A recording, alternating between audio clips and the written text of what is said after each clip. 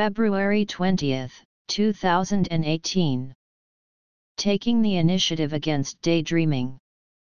Arise, let us go from here. John 14:31.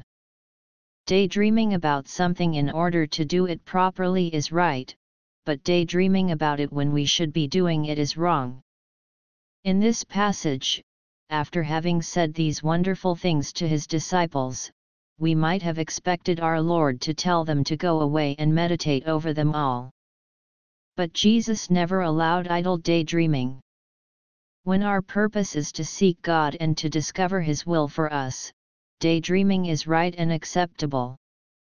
But when our inclination is to spend time daydreaming over what we have already been told to do, it is unacceptable and God's blessing is never on it. God will take the initiative against this kind of daydreaming by prodding us to action. His instructions to us will be along the lines of this: don't sit or stand there, just go. If we are quietly waiting before God after He has said to us, "Come aside by yourselves," then that is meditation before Him to seek His will. Mark 6:31.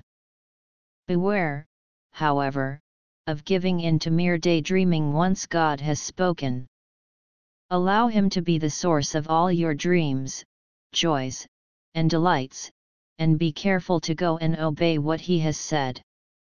If you are in love with someone, you don't sit and daydream about that person all the time, you go and do something for him.